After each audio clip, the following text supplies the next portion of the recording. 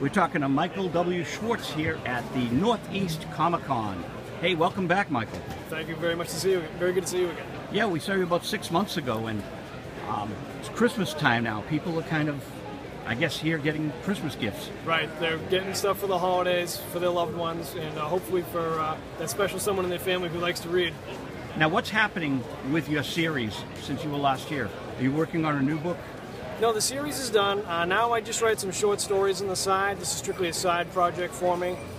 This series is done, so all I'm doing is I go to shows, I promote it. I am going to see a publicist. We're going to try to put the show out there, the book out there a little bit more.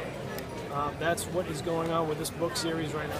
And the website for the readers? Yeah, it's ratara.com, RATARRA.com.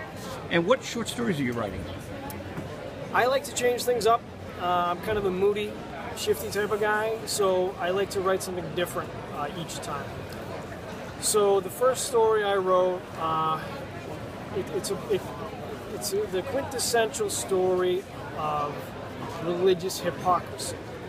So it gets into this guy who believes himself to be righteous and favored by the gods. So he does these bad things, thinking that he has divine right to do it. In the end, of course, he receives a very harsh punishment for so doing. I wanted to shift around, so the next story I wrote was a little different. It was more of an adventure, discovery type of story. This guy was captured by this tribe of barbarians or something in the desert. They bring their captives out into the middle of nowhere, and they're caught up in this sandstorm vortex.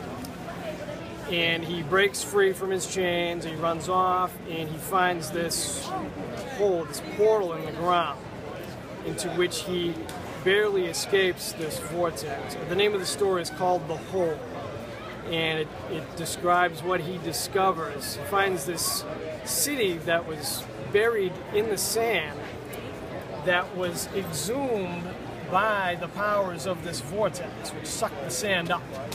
They reveal this city that he happens to find by the merest of chances. And of course he has to find a way to escape because the vortex is starting to fade away and he's going to be buried by the sand again. So he has to find an escape. So it's a story about that. Michael, where are these stories found? You can find them right on my website, ratara.com. Very cool, man. And the books are right here. The 3 in the Ratara series. Thanks so much for being on Visual Radio. Thank you very much for having me again.